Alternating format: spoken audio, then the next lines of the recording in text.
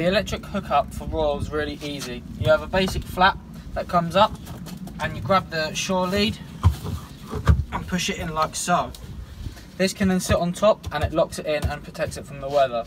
When you want to take it off, to simply lift it up and pull it out like so. Under here we have the gas locker. There's 2 bottles of gas which are already turned on. If one runs out, it will automatically switch onto the next one. You've just got to be aware of this yellow switch, which is the isolation switch. It will always be on, but in case you smell gas, in case of emergencies, just turn that off. Also in the gas locker, you have a bag of wand anchors. These are to hammer into the bank edge if you've got nowhere to tie up. If you'd like to use any of the electrical appliances that come from a socket, all you have to do is simply turn the inverter to on. This will now power up all the sockets within the boat. When you're not using any of the electrical appliances, just flick the switch to off. Irrespective to if you're plugged in or the engine's running, if you want to use any electrical appliances, this must be on. The radio is nice and simple. You've got an on and off button, so push and hold, it will come on. You have your radio stations pre-installed downstairs, and then you have to push and hold to turn it off like so. The unit is very simple on this boat. You have a switch here. When it's down, it allows hot air to come out. When it's up, it allows cold air to be circulated around the boat.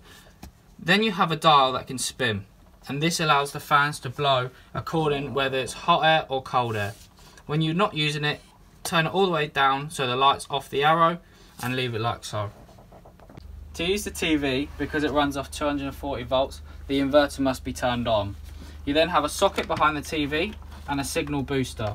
The socket is already turned on, and the signal booster, this black switch here, has to be to the right, and you get a little blue light turn on. With that, you then literally turn it on with the remote and just wait for it to turn on.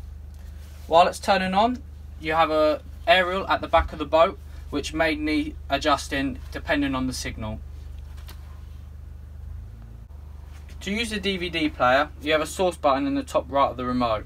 Press that and then choose DVD, and the DVD slot is just on the right side of the TV. To use the gas hob or oven, you must lift the glass up and turn the gas tap onto on, which is in line with the pipe. You then have a sparker here that will light depending on what you are trying to light. So if you wanted to light the gas hob, you push and hold, light the sparker, and then you have a flame like so.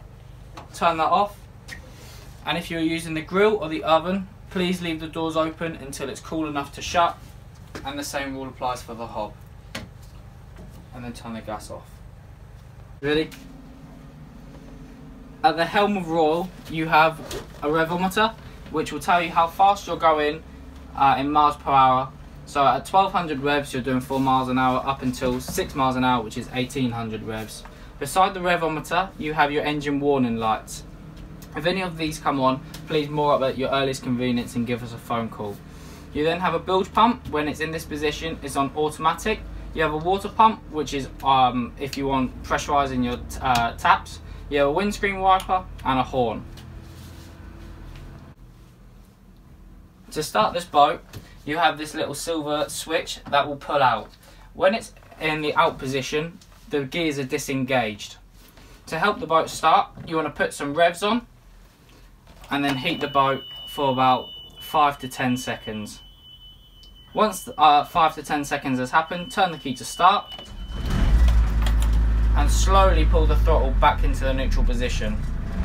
Once the throttle's in neutral position, push the silver tab back in, and you're now ready to untie the ropes and begin your journey.